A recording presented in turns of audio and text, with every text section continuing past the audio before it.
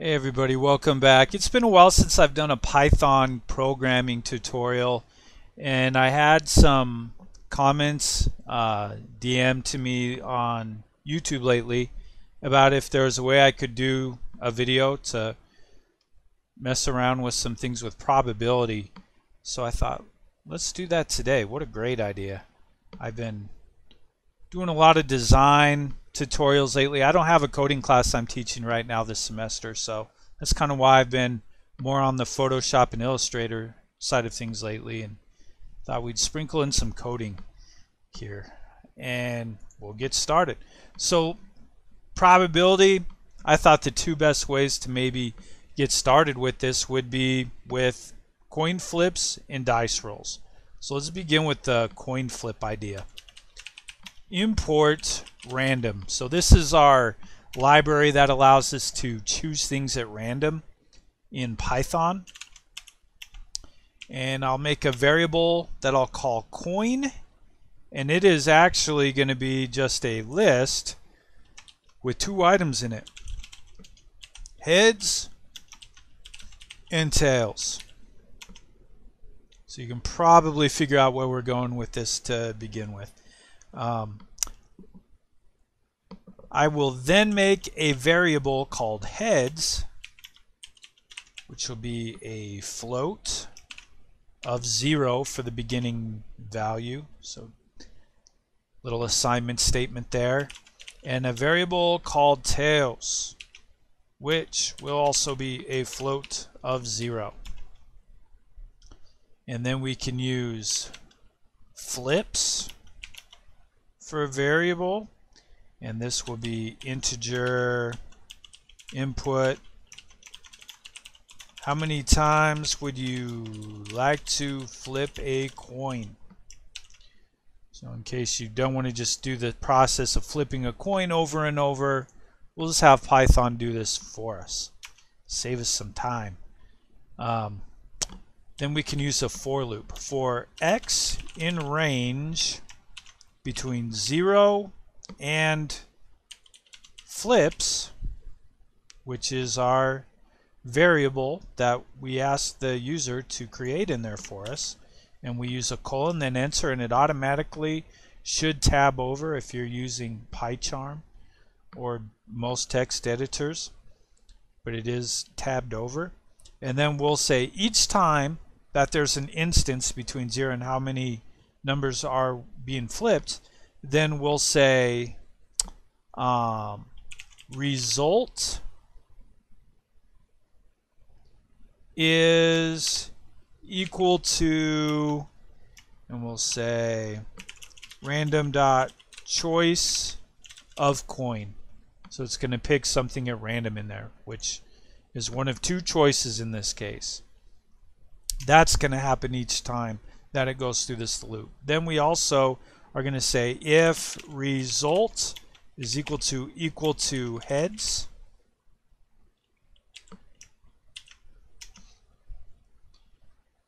and then in that case we're going to add a variable, we're going to add a value to heads. We're just going to add 1 to it, and that's how we're going to keep track of how many times we flipped heads with this. So heads is equal to heads plus 1.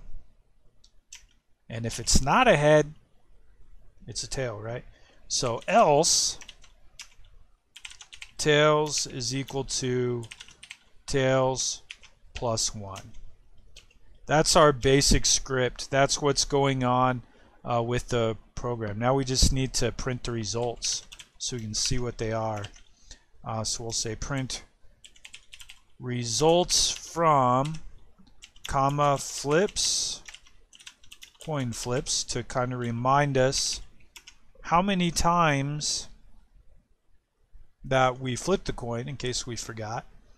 And then we could say print amount of heads flipped, and then we'll go with a comma and we'll say heads comma, and we'll go quotation marks with a colon in there, and then a comma, and then we'll just use a little formula: heads divided by the float of flips times 100, multiply by 100. And then we'll go comma, quotation marks, %. All right, then I can copy this and paste this down here and just change a few things.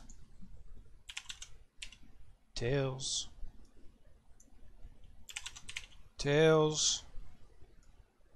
and tails. All right, let's give this a try. Running the program. Open up the little interpreter down here, and then go up here to run, and probability activity. How many times would I like to flip the coin? Let's start off with just 2. All right, so in this case we did get a pretty even, we got the perfect distribution. You know, it wouldn't be uncommon to see 2 heads flipped in a row or 2 tails flipped in a row.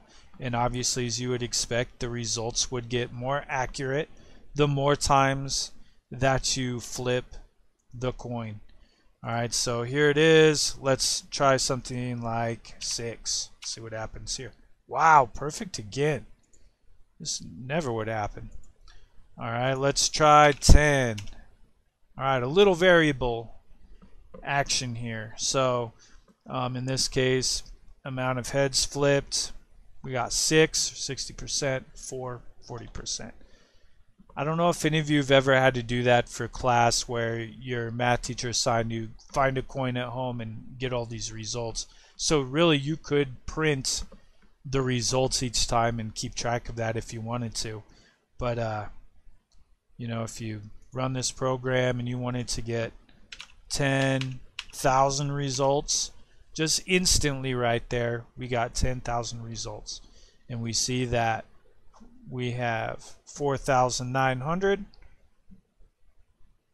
for the amount of heads flipped and the amount of tails flipped 5,100, so 49% to 51%.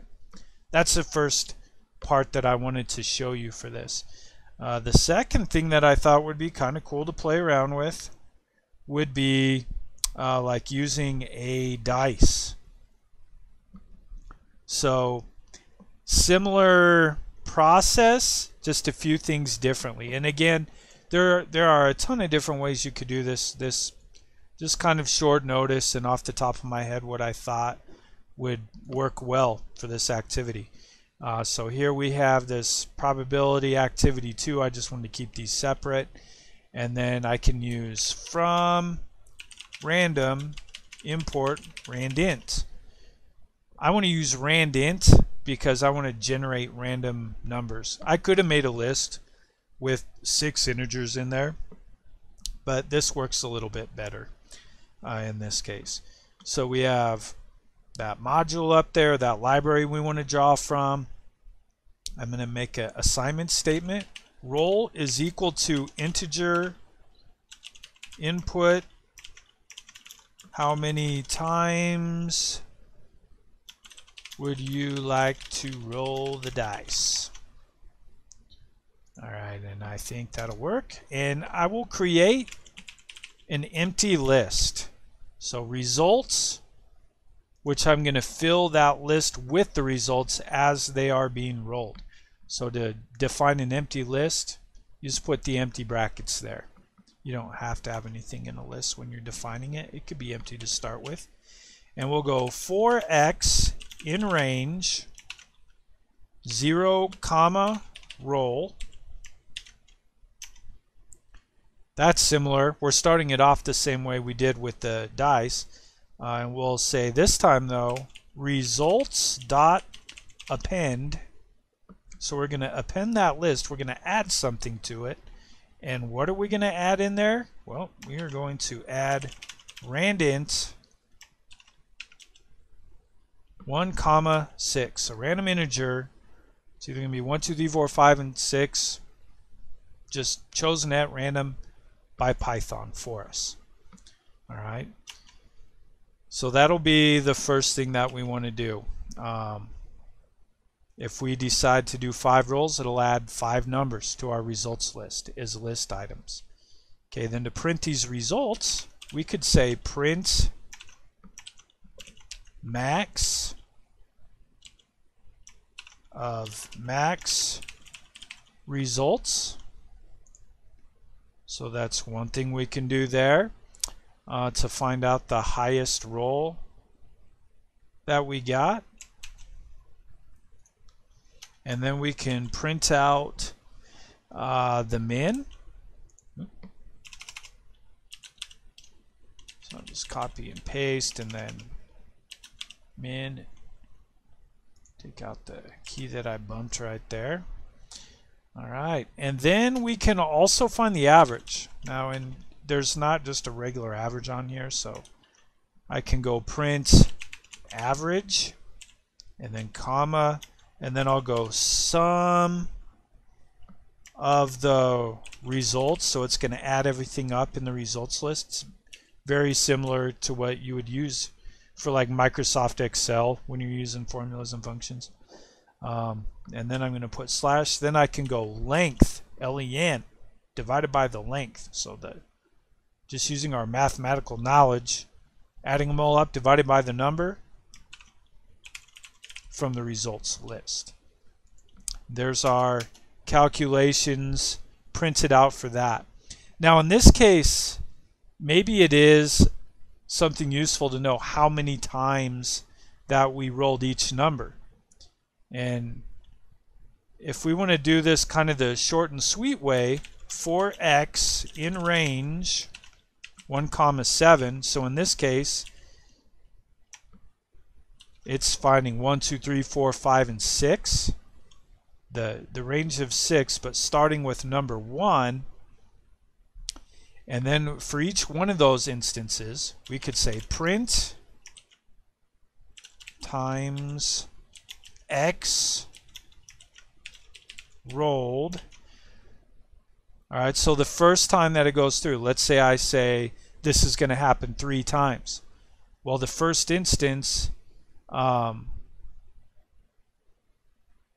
I'm sorry, if I'm going through this, if I roll however many times, it doesn't matter, but it's going to say this is how many times that 1 was rolled, because the first instance is 1 and then the x is right there. And then it's going to say, all right, times 2 is rolled, because 2 is going to be the second instance in that range of 6 starting with number 1.